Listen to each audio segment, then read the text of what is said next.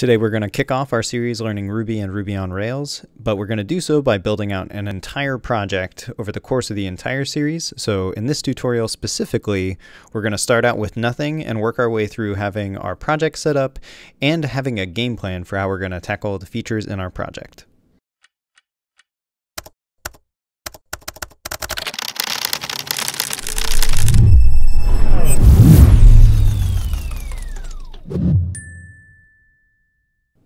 So the actual project that we're going to be building over the course of this series is something that I started working on for a conference talk I gave in April, but never actually finished, and that is a meal planning app.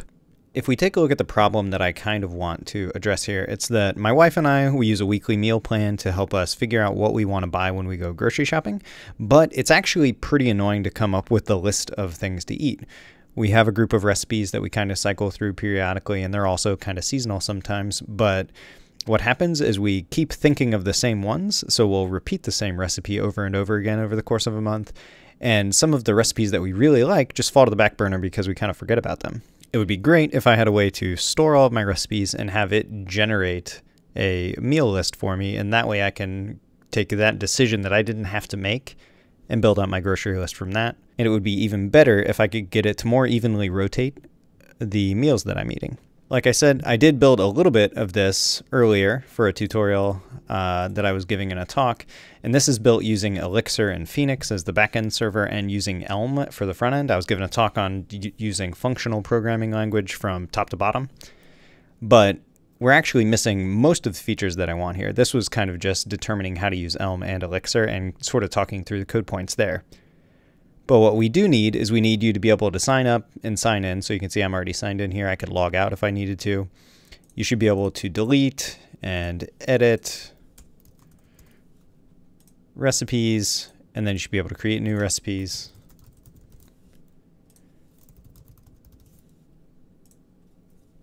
And then I actually never even got to the planning portion of it. This is more just like, here are the recipes that you have. So this is more like a cookbook than it is a meal planning service. So the meal planning side is something that we're going to build that's completely new. I've never actually built it, but we're going to take the concepts that we have here and turn this into a Rails application. To kick us off, I'm going to go through and build out our project, and then we're going to put it in source control, and then we're going to put that onto GitHub, and then we're going to do some of the project management bit. So just sort of talking through the features that we want to build. A lot of this stuff in the beginning I've already shown in a previous tutorial, specifically the using Docker and development tutorials. So I'm not going to explain this stuff nearly as much as I did in that video. So if you want a little refresher on what I'm doing here, just go back and check those out. The first thing that we are going to do is we're going to create a container with Rails installed to use Rails to generate our application in our current directory. So for that, we're going to use docker run --rm--v, share through our local to usr src, set our working directory to usr src, use Ruby 2.3.1, and then run bash. We need to gem install Rails. Then we want to do Rails new, meal plan. We want to skip a few things here too. So we don't want turbo links.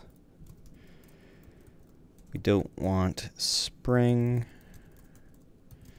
We want to use Postgres. We want to skip bundle. Actually, I think we want to skip test 2. Okay, we can clear out of that. And now if we look, we have a meal plan directory. So we'll go into here and we'll start building out some of the things we need before we can actually get this project up and running. The first thing we're going to create is our Docker file. This is mostly the same Docker file that we've created before. I'm going to do some cuts in here just so you don't have to see me type all this stuff out, but I'll highlight the differences from what we've seen in the past. All right, this Docker file has a few things that we didn't have in our original setting it up for development series, and that is we added Node.js because we need a JavaScript runtime inside of our container. And then we also did this. So this is, I'm pre-installing the Nokogiri gem before we do anything with our gem file. That way, when we modify our gem file in the future, we don't have to reinstall Nokogiri. It'll already be in a previously cached layer. Nokogiri takes a little while to install because it has native extensions. So by pre-installing this and locking down the version, we can ensure that our subsequent builds of our images will be faster. Next up, I'm going to create the Docker Compose file. And this is actually going to be exactly the same one that we used in the previous series. So I'm going to cut out for a second and type this up. Okay, take a look at this file. Like I said, it's exactly the same as the one we've seen before. We have a DB service that stores its data in a persisted volume, and then we have an app service that runs our application.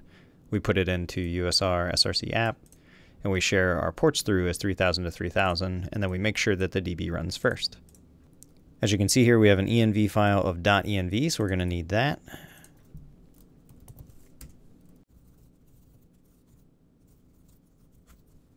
Okay, our .env file only needs a Postgres user and a Postgres password. We're going to create something new that we have not used before, and that's going to be a .docker-ignore file. And this file is just used to say, hey, these things that are in my application, if I share myself or copy myself into a Docker imager container, I don't want you to copy these along with it. These are just bulk that we don't need to have inside of our container. And here we're going to have a .git, which is the directory that holds all of our source control history. We're going to have a .git ignore, which is the ignore file for Git. And then we're going to put in things that are just not important inside of our container.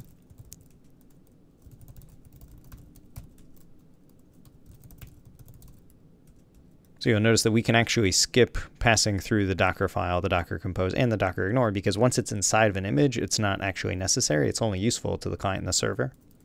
Okay, and the Rails specific stuff we don't want to share through would be log, temp, and .rake tasks. And these are just, log and temp obviously have files that are either temporary or logs, which can be very, very large. We don't want to share them into our images.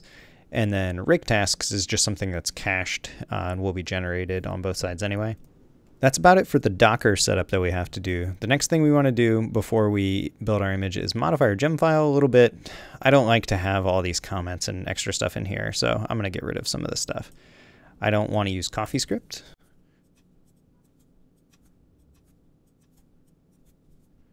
We are going to be using jQuery. We're not going to have an API, so we don't need this JBuilder stuff.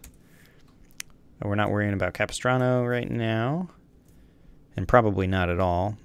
And then the rest of this stuff looks like it's pretty good, but we do need to install Nokogiri and pin it to make sure it matches what we set up in our Docker file. So we'll say that here, and we set it to 1.6.8.1. All right, with our gem file finalized, we are getting pretty close to being done. We need to set up our database config to work between Docker containers, and then we're actually ready to build our images. So config database.yaml, and it's going to be vastly different than this. I'm going to chop this out while I modify this.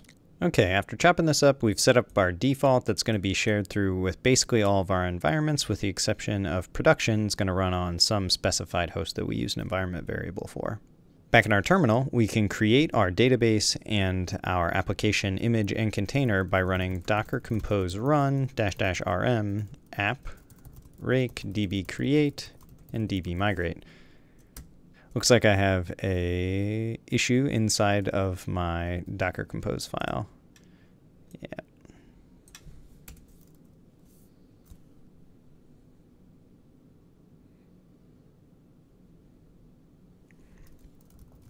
If we save that and try again, we should be good to go.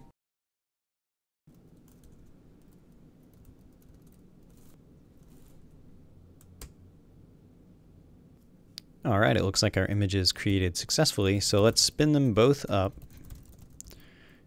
and make sure we can connect to it on port 3000. So if we open a new tab, go to localhost 3000, looks like we're riding the rails. So that gets us to our initial project creation. Now we'll move on to putting this into source control and doing some actual planning of this project. The first thing we're going to do is we're going to come over to GitHub and we're going to create a new repository. We're going to call it meal plan. It's going to be public. We're not going to worry about any of this stuff right now. And then we're going to grab this link for add to an existing. So we will copy that. And then over here, we're currently not in a repository because we never initialized it. So for that, we'll use git init. You might not have git installed on your system. If you don't, I encourage you to go to the tutorials that GitHub has. So if you just go to guides.github.com, you should be able to find there like getting started with Git. And I would say follow that for right now. But once you have that installed, you can say git init from inside the directory that holds our Rails app.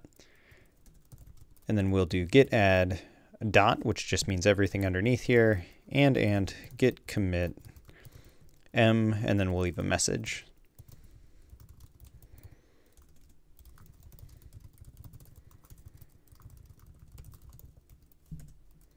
Okay, so that creates our source control setup and our first commit.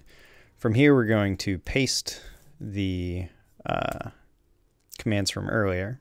And it says that it updated our tracking. So we can do git remote-v to see the origin, which is just a name of the repository, the server we're going to talk to, is set properly. And then when we refresh the page in the browser, we should see it all here. For the actual development of this, we're going to use the new feature that GitHub added recently called projects. We're going to create a new project. I'm just going to call it meal plan development. And then we're going to create some columns. So we want a backlog, which we're going to put our new features into, and in progress for features that we're currently working on, completed for features that have been merged into master, and deployed for features that we've deployed into some environment that's accessible outside of just our machine. From there, we're going to create some tasks to cover our bases on the features that we know we're going to need to build pretty early on. So user sign up,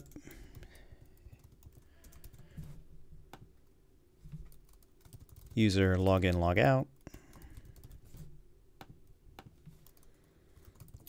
allow a user to view, create, edit, and delete recipes, otherwise known as CRUD, create, read, update, delete. And then finally, we want to allow user to generate a meal plan based on existing recipes.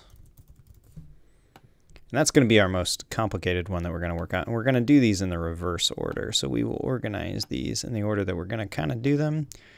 And then the other thing we can do here is we can convert this into an issue, and then we can give it a more fleshed out body. So I'll do most of these off screen, but just to get a rough idea of like, oh, how would you structure one of these tasks that you would work on in a project? So user sign up, I would write this as a visitor of the site, I should be able to create an account so that I can create meal plans.